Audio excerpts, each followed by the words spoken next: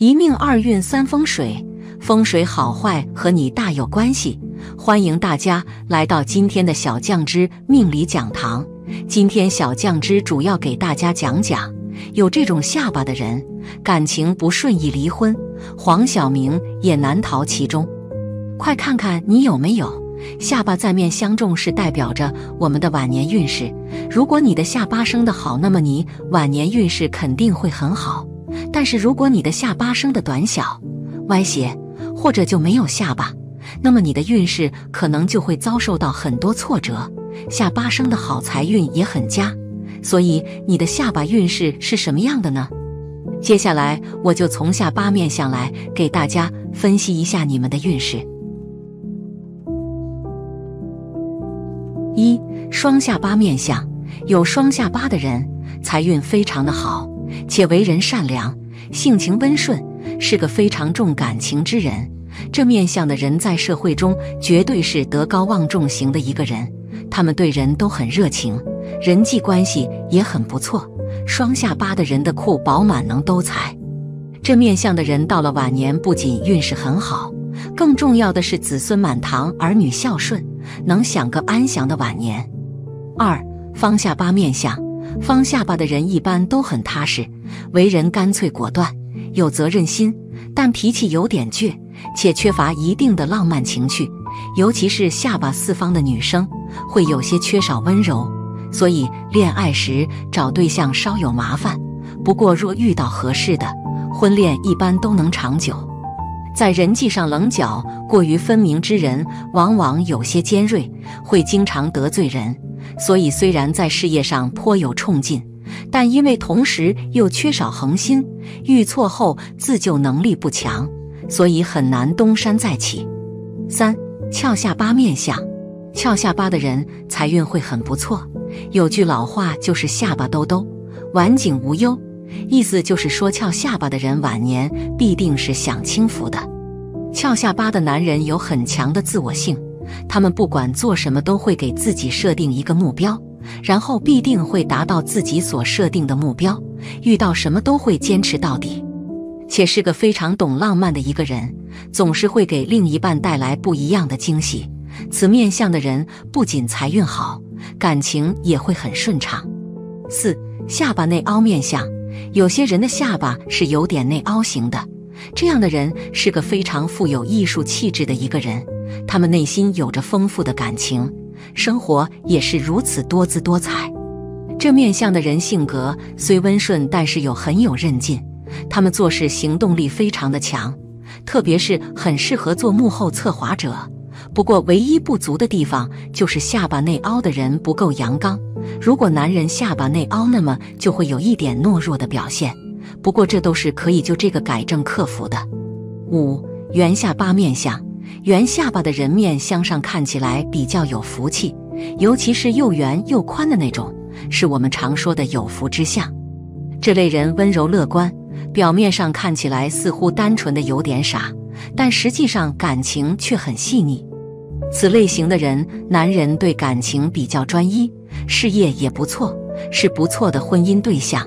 女性相信爱情，一般婚恋运也不错，但有时却容易因为天真而被骗，所以恋爱时还是要小心点的。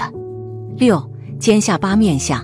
这类型的下巴长得很秀气，命主一般都很机灵，有才华，有个性，但是为人多疑，虽事业不错，但感情却不利，既三心二意，容易变心，也容易受伤。婚姻上最好迟婚，以免早期不够成熟引起婚变。配偶亦选择阔下巴的人，性格互补，利于相处。同时，因为尖下巴的人缺少一定的福气，如果面相中其他五官长得不好的话，晚年运将运不好，所以要年轻时便提前预防。如果下巴不仅尖，而且还长，这类人会倾向于喜欢冒险，平时要注意适当节制。而下巴不仅尖锐，而且还歪斜的人，此类人一般心术不正，喜欢恩将仇报，与其交往就要特别小心了。七、宽下巴面相。宽下巴的人一般为人耿直，略微冲动，虽然执行力很强，但欠缺一定的心计，容易被人利用。若宽下巴又很有肉，此类人往往心地宽厚，为人良善，他们的晚运会很好，属于有福的类型。8. 长下巴面相。一般下巴比较长的人都很顾家，尤其是在结婚之后，处处都会为家人着想，并且会为了家庭生活幸福而付出很多努力，从而更好地稳固家庭关系。而且这种面相的人健康运势也比较旺，很少会生病，甚至容易长寿。这也是因为他们的心地善良，在生活中乐于助人，虽然有时候会因为帮助别人而让自己吃亏，但善有善报，总是能够得到好运，能够收获更多福运。尤其是在自己遇到麻烦的时候，总是会有贵人相助，帮助自己化险为夷。9. 风形下巴面相。风形下巴容易和方形下巴搞混，其实很容易分辨。风形下巴由于腮骨过于突出，造成下面宽上面相对较窄，这和方形下巴形成的国字脸差别还是比较明显的。风形下巴其实就是腮骨过于突出，腮骨突出是好的，如果过于突出，对晚年也有帮助，但是对品行上却有一定的影响。腮骨过于突出的人，破坏性和秘密性都很强。10. 肉下巴面相。这种下巴跟上面所说的双下巴有点相似，但区别之处就是肉下巴肉很多很肥肉，但不一定会成双层。这类型的下巴很有福气，晚运很好。11. 蟹下巴面相。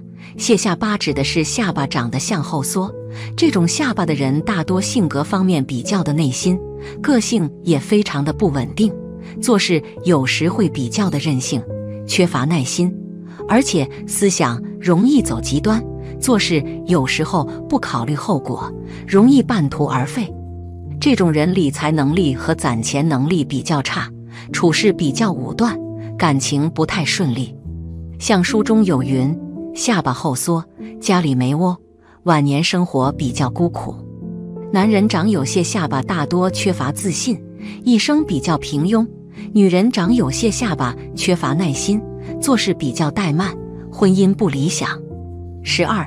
突出型下巴面相。这类型下巴的人一般比较感性，爱好文艺，很懂浪漫，是属于比较有情调、受异性欢迎的类型。下巴突出又弯的人，自我性强，对于自己喜爱的东西就一定要得到手。13. 下巴露骨面相。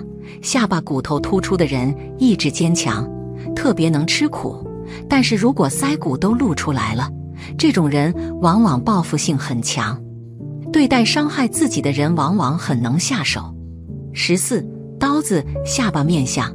这种下巴又长又窄又薄，像一把刀子一样，属于晚运不好的下巴，晚景会很寂寞凄凉。15. 短下巴面相。这种也是不好的下巴，从侧面看几乎像没的一样。这种人往往重感情却任性，为人偏激不懂世故，不够圆滑，也没有什么忍耐力，事业成功的几率不大，而且晚年大多孤寂，晚景凄凉。16. 下巴左歪面相。每个人的下巴都是微微向左或者向右偏，这是正常的面相，但是有的人的下巴就是幅度较大的向左偏，这样的面相人性格会很执着于自己的观点，不会考虑他人的感受，一意孤行，不撞南墙不回头，喜欢拥有多位异性，感情生活丰富，但一生积蓄不多。17. 下巴右歪面相。下巴左右偏，与脸部有一定的比例，以对面粗看而不觉得偏为正常。如果明显看出下巴向右偏的人，这样面相的人做事武断，不能与人合作做事，行为比较霸道，并且会挑剔别人，而自己有做的不是很好，喜欢管人管闲事，身体呼吸器官会欠佳，追求异性会有所选择，并且善于使用手法，为人圆滑有便捷。18. 臀部下巴面相。臀部下巴表示下巴像臀部那样左右分瓣，下巴代表家庭，左右有分开的迹象，代表分家、离婚。有这种下巴的人容易离婚或感情容易出现障碍。有这种下巴的人应尽量晚婚，或购置2套住宅不定期居住，有破解的可能。19. 下巴有痣面相，下巴的痣大多都是好痣，在此长痣者一生不愁吃喝穿，事业有成，但情感上却又往往不顺，婚姻易变。每个人都希望自己的一生是不愁吃穿，大富大贵的。可是有些人出生并不是那么的有富贵命。其实如何看一个人的一生是否好运，可以从一个人的鼻子看起。那么接下来就跟小酱汁从鼻子看相当中一起来看看一个人的命运如何吧。1. 破财鼻子的特征。1. 三弯鼻。所谓的三弯鼻，就是指他们的山根微微的底线，而且鼻梁凹凸不平，整个运势不佳，则一般的情况下，拥有此种鼻相的人，他们往往都会在事业上很难取得成功，一生多有劳碌奔波，中年的运势发展不顺利，而且脾气性格粗暴，容易与人发生各种的争执，日子自然也都是贫穷之相，难以稳定，估计连自己的温饱都难以解决，生活上的压力自然也都会比较大，事事不如意。2. 剑鼻。所谓的剑鼻，就是指一个人的鼻梁处明显的露骨无肉，整个呈现刀背状，看起来比较尖，则往往他们的鼻翼不丰；看起来比较尖，则往往他们多半都是一些尖酸刻薄之人，喜欢各种的算计，为人比较固执，喜欢奔波劳碌。所以这样的人往往事业、人际关系都处理不好，所以会导致财富不丰，一生就是奔波劳碌的命，越是往后日子也就会越差。3. 鹰钩鼻。所谓的鹰钩鼻，就是指一个人的鼻梁微微的弯曲，而且鼻头下垂带尖，从而呈现鹰嘴状，则往往这样的人多半都是一些自私自利之人，喜欢把金钱放在首位，就算是与人交往，也会把钱都看得非常的重，容易聪明反被聪明误，日子终有一败，甚至喜欢利用自己的亲人，小钱自己最后钱财没有拿到，还会落得六亲不认，甚至最终闹得众叛亲离的局面。4. 酒糟鼻。所谓的酒糟鼻，就是指鼻头总是发红，呈现赤红色，整日都气气的。而拥有这样面相的人，性格方面过于的搔首弄姿，对待男女的事情上面非常的热衷，而且这样的人多半都难以孕育自己的子女，也非常的容易刑克自己的伴侣。这样的人不是不赚钱，只是没有存钱攒钱的本事，把钱都会花在无用的地方上，从而导致钱财守不住，常常是无缘无故的破财。5. 鲫鱼鼻。在面相中，所谓的鲫鱼鼻，就是指山根尖细，鼻梁干瘦，中间会有略微的隆起，鼻头尖尖向下。一般有此鼻相的人，没有上进心，无论是做什么事情，都是抱着一副得过且过的心态，只要自己吃饱，不会在乎家人的温饱，婚姻生活不美，常有矛盾发生，就连家人的温饱都解决不了，没啥的成就，让人瞧不起。6. 狗鼻。在面相中，所谓的狗鼻就是指年上瘦上高耸，准头蓝台，庭位低陷，鼻尖中间有一凹痕，也就是我们常说的塌鼻梁。一般有此面相特征的人，赚钱没有气势，经济上不会怎么富裕，凡事都会算计的比较精明，一点的亏也不肯吃，但是为人小心谨慎，亦肯有大的举动，一辈子浑浑噩噩，成不了大气候。7. 结筒鼻。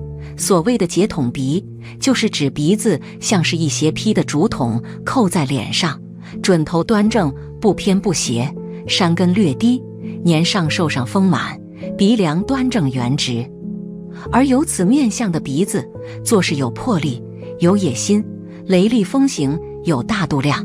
一般有此面相的人，生活上具有非常强的忍耐力，能够保证赚大钱、生大财、财运滚滚。但是这样的人看财过重，容易做出偏激的事情，连累家人。2、富贵鼻子的特征。1、悬胆鼻。所谓的悬胆鼻，指的是山根部位长得较为纤细，而鼻头长得却非常丰满圆润，鼻翼长得也比较饱满，如猪胆倒悬一般。长有这种鼻相的人，大多个性非常的要强，虽然出身不是非常富裕，但是个人能力比较强，善于处理人际关系，往往能够白手起家，属于先贫后富的类型，而且聚财能力非常强，一旦发家，富得比较长久，很难再穷下来。2、蒜头鼻。所谓的蒜头鼻，指的是鼻形长得较短，山根部位长得稍低，不过鼻头很大，鼻翼也比较饱满，整个鼻子长得就像蒜头一样。这种鼻子虽然不好看，但是却能给人带来富贵。长有这种鼻相的人，一般财库非常的丰隆，财路也会越走越宽，身边容易出现发财的机遇，财运极旺。而且这种人做事也比较坚持，只要认准一个目标，事业上定能有所成就，聚财能力特别强，一生非富即贵。3、伏羲鼻。所谓的伏羲鼻，指的是鼻形长的如犀牛角一样，整个鼻子长得较高，但没什么肉，整个鼻子长得很有立体感。长有这种鼻相的人，一般很有想法和追求，注重精神层次的享受提高，而精神生活的质量在很大程度上又取决于物质水平，所以为了满足自己的精神层次需求，在事业和金钱方面的野心比较大，做事非常的努力，很有目标感，而且做事坚持，财运非常的好，创造财富的能力特别强。4、狮子鼻。所谓的狮子鼻，就是指鼻翼生得比较宽，鼻头长得比较大，看起来非常的有气势。而一般有这样面相的人，做事非常有主见，领导能力强，没有判断是非的能力，做事非常有魄力，天生就是领导型。天生的福气也会比较大，命中会有贵人相助，生活上过得比较富足。5、狐羊鼻。所谓的狐羊鼻，指的是鼻梁高，鼻头圆大，但是鼻翼却比较窄。这种鼻相的人大多观察力非常的强，头脑反应灵敏，对于商机天生就有着一种非常强的嗅觉，特别的适合做生意，很有商业方面的头脑和才华。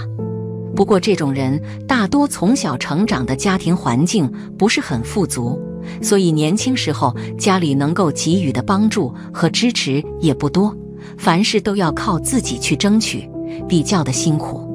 不过中年以后，随着阅历和人脉的增加，事业发展会越来越好，积累财富的速度也会增快，晚年时过上富贵而安逸的日子，让人羡慕不已。6、龙鼻。鼻子山根高耸透天，鼻子圆隆，不露鼻孔，势如悬胆，不斜不偏，剑台廷位分明有收，左右法令纹清晰分明，人中中正而分明者为龙鼻。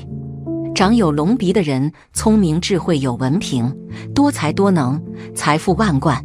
如若其他乡里部位俱佳，则官运亨通，职权事业一帆风顺，一生贵人多助，妻子贤惠美丽，子孙满堂，一生享尽荣华富贵。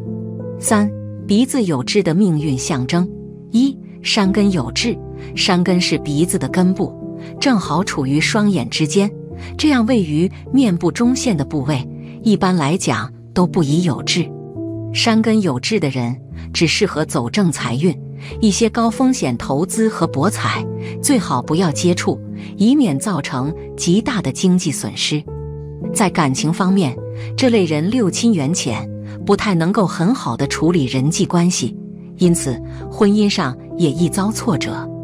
2、鼻梁有痣。鼻梁在面相中被称作年寿，代表着人寿命的长短，因此鼻梁应笔直端正，不宜起结歪斜，更不适合长治。所以鼻梁上的痣往往代表着困难和阻碍。鼻梁长痣的人一生运势起伏波动大，做事亦不尽如人意。这类人要在事业上花费比别人更多的精力，才能有所成就。3.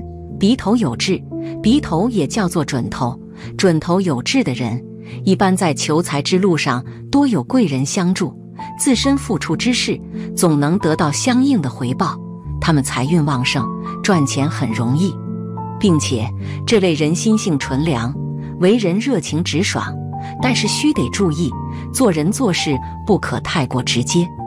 在蓄财方面，要学会理财，不要大手大脚，花钱如流水，便可留住财富，甚至富甲一方。4. 鼻翼有痣，鼻翼是财帛宫中最能代表财富储存的府库，鼻翼丰满有肉，则代表这个人理财和蓄财能力都很强。若是鼻翼有痣，犹如在鼻翼上开了一个洞，那么必然导致财库受损，人的财运也会随之流出。鼻翼长痣的人也要注意自身的身体素质，平日里要多注重3餐饮食与肠胃健康，以免被病痛找上门。善恶轮回，因果循环，神仙下凡投胎并不是空穴来风，大千世界确实有人前世是神仙，只不过这些人很少，而且藏匿在人间，无法被发现而已。志向学作为一门玄妙博大的学问，可以通过对一个人身上的痣进行研究，从而判定他究竟是不是神仙下凡投胎。下面具体来了解一下吧。1. 神仙下凡投胎的痣，一头顶痣。一个人倘若头顶正中央有痣，说明他很有可能就是神仙投胎。他们是天生的贵人，特别有福气，各方面运势都很好，几乎不会有倒霉的事情发生在其身上，每天都过得轻松而快乐。他们特别聪明，大多能够在科研领域取得突破，甚至成为相关领域的专家，很受国家和社会的重视与认可。这类人心比较大，活得很恣意潇洒，虽说没有远大的志向，但凭借着旺盛的运势，照样可以拥有辉煌灿烂的人生。2. 眉中痣，一般来说，眉毛里面有痣的人就是菩萨转世，他们心地仁慈善良，具有强烈的同情心，较为多愁善感，看到处于困境中的人，甚至会忍不住为其遭遇而伤心流泪。他们是天生的好命之人，尤其贵人缘很旺盛，管家时刻总能得到他人的提点。工作中，领导会极其欣赏他们，并且将重要任务交到其手中。财运上，总会有能力出众的朋友向其抛来合作的橄榄枝，到最后往往都能赚到大钱。3. 额头痣，额头有痣的人千万不要因为觉得不够美观就去做医美给消除了，这是神仙下凡投胎的标志，能够为自己的一生带来旺盛的财气和好运。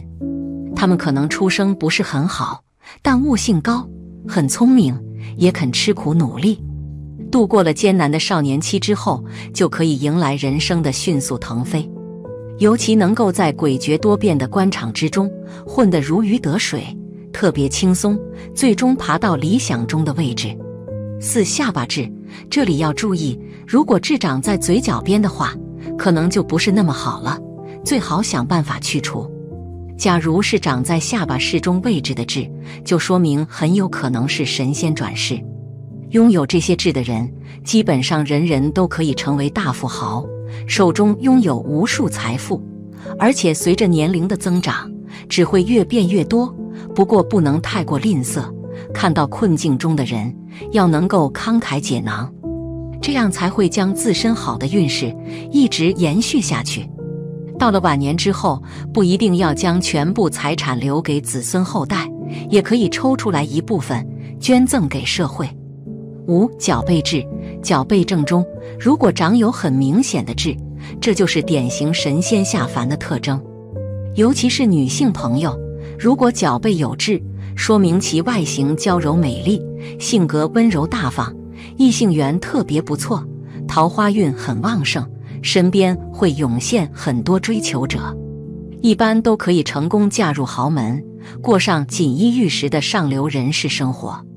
但也不能过于颓废，还是要努力多学习，不断充实自己，要兼顾事业和家庭，这样才能保持长久的吸引力，让婚姻美满幸福。2. 男人有才的6个面相特征，你占了几个？1. 男子双下巴，财运旺，下巴为人地库之所在，代表着一个人的聚财能力。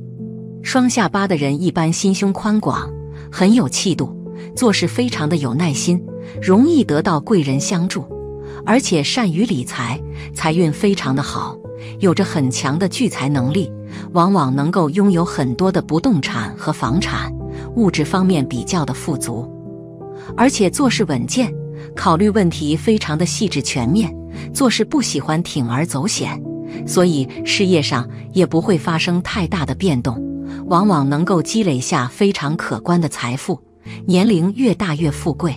2. 男子耳朵上半部稍微突出，整体不小，主富贵，耳朵表示财运和与亲人的关系。有耳朵的形状可以看出你男人的财运、遗传及与亲属的关系。耳朵的肉长得肥肥的人是兼有体力和财力的相，尤其是耳朵的轮廓线上长着浑浑厚厚的肉，不但财运亨通，而且体力也好，这种人总会随着时代潮流的波动而发大财的。而且这种人在金钱运用方面也持有一套巧妙的手法，这是天生就是实业家的相。3. 男子头顶头发稀疏，光亮浑圆，能交好运。看一个男人是否拥有优质的生活和远大的前景，只要检阅他的头发就可以，头发不需要太乌黑浓密，但要光亮，光泽闪耀，才能看出你的男人年轻健康，精力充沛，做任何事情有干劲，善于交际，人缘才会好，好财运自然会光临家门。4. 男子额头高耸宽广，财力雄厚，额头在相学中代表着一个人的赚钱能力和理财能力。如果一个人的额头比较宽高的话，这种人一般智商较高，看待问题比较的长远，思想缜密，做事很有分寸，而且很有心胸和气度，有着很强的包容之心，不喜欢与人计较，所以往往能成大事，年轻时期便能小有所成，积累下不小的名气，获得一定的权力和地位。随着年龄的增长，阅历的提升，分析和判断事情的能力也会越来越强，财运也更为旺盛，赚钱会越来越多。5. 男子田宅指眉与眼尖的部位供丰隆，善积财，在相书中，眉毛和眼睛之间的部位称为田宅宫，左眼为太阳，右眼为太阴，代表着一个人的房屋、田地和固定资产状况。如果一个人的田宅宫位置长得宽阔饱满的话，这种人一般善于投资，而且心胸宽阔，非常的热心肠，乐善好施，拥有一颗善心，人缘非常的好，不仅能够得到来自于家庭和六亲的扶持，也能得到很多朋友和贵人的相助，在事业上往往能够取得不错的成就，赚钱比较容易，有称为超级富豪的可能。6. 男子鼻子挺直有肉，可投资创业，鼻子在面相中称为财帛宫，代表着自身的事业和财运。如果一个人的鼻子长得挺直且丰盈有肉的话，这种人做事一般很有主见和魄力，很有自己的想法和见解，不喜欢盲从他人，而且对自己非常自信，做事坚持，不喜欢中途放弃，有着很强的投资创业能力，善于把握商机，特别适合自己创业，往往能够获得成功，做出一番事业，生活富足，会有不少的积蓄。3. 6种婚后发财的面相特征，事业逐渐转好，财富越积越多。1. 眼睛与眉毛之间开阔。眼睛与眉毛之间的部位在面相学中称为田宅宫，代表一个人的家宅、房产和家庭关系。如果眉眼之间开阔而平满，那么就代表其人心胸开阔，家中的房产或基业较多。这种人大多性格开朗，待人随和，人际关系很好，深得长辈和上司的喜欢。婚前运势比较平淡，婚后家庭关系和谐，能够得到来自于家中的帮助，事业蒸蒸日上，家中越来越富。2. 福德宫宽广平整。福德宫位于眉毛的上部，这个部位代表一个人的财富、地位和社会关系，对一个人有重要的影响。如果财富宫位于宽阔平坦的地方，那么这个人一般豁达大方，胸怀大度，有很强的人际交往能力。结婚后，这样的男人很容易娶到一个能干顾家的妻子，女人则很容易嫁给一个有钱的丈夫，家庭越来越富裕也在情理之中了。3. 眉毛清秀细长。在面相学中，眉毛称为兄弟宫，代表着人际关系和感情运势。如果一个人的眉首长得清秀细长，说明这种人不论男女，大多性格和脾气都比较温和，内心善良纯正，因此人际关系非常好。不仅能够处理好与家人的关系，也能够处理好与同事和朋友的关系，能赢得他人的信赖，特别受长辈或领导的欣赏和关爱。结婚以后也能够得到爱人和家人的支持，财运非常好，日子富贵美满。4. 耳朵大且耳垂厚。耳朵代表一个人的智力、财力、财富。如果一个人的耳朵很大，耳垂较厚，则说明肾气充足，身体健康，不容易生病，而且智力高，很容易得到贵族的帮助或提升，在婚姻和事业上容易得到提升，收入也会大大增加，家庭会变得越来越富有。5. 鼻梁高低适中。鼻梁与眉相连，属于高鼻梁。这种面相的人自尊心比较强，固执己见，容易钻牛角尖，其实他们的人生起伏较大，易成功更易失败。相反，鼻梁低的人没自信，没有持之以恒的勇气，事业上难以有作为。所以鼻梁高低适中最好，婚后发财轻松，并可守财不散。6. 嘴唇厚。嘴巴在面学中称为出纳宫，代表对待金钱的态度和享受欲。而嘴唇的薄厚程度代表着一个人的感情厚薄。如果嘴唇长得厚实有肉且大小均匀，说明这种人大多心胸比较宽厚，待人处事非常善良，而且从小家境就比较优越，能够得到父母的帮助，学业运和事业运大多都顺利，能够获得不错的工作和收入。结婚以后，与另一半的感情也稳定和睦，财运自然也是越来越好。好了，今天的分享到这里就结束了，希望大家能够喜欢，记得给小酱汁点点关注和小铃铛，小酱汁会继续给大家分享更多有趣的命理内容，我们下期再见。